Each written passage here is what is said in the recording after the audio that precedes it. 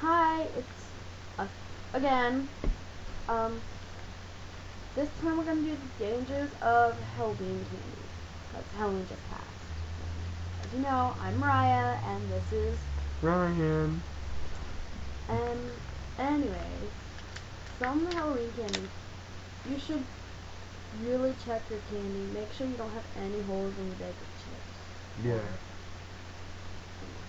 And if you ever get a candy apple, look, like, be really careful because people put razor blades in them and they'll cut your mouth off. Or they'll take like needles and like inject stuff in them. Yeah. Especially the worst one is popcorn. People can put rat poison on it. That's stupid, but Like, people are dumb. if you're gonna give out candy apples or something, like a homemade food, you should put your name and number where the people can contact you at in case there are troubles with them. Yeah. Because, like when I was really little, this guy made macaroons, and they were really good. And he had his number on the bag and everything.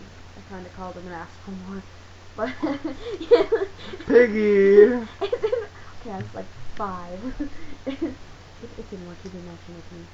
But they were good. And I trusted because the number was on it, its contact info, everything.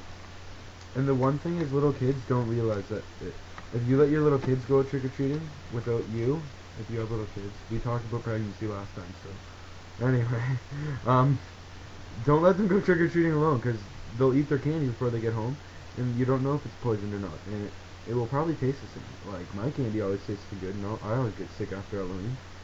Maybe I just eat too much candy, but, whatever. Um,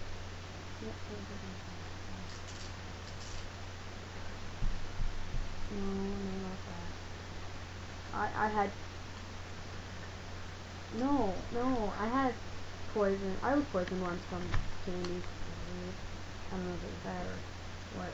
So I got really sick. I started like kind of puking a little. I ate my candy without my mom knowing before she checked it. Yeah, it just got real bad. No.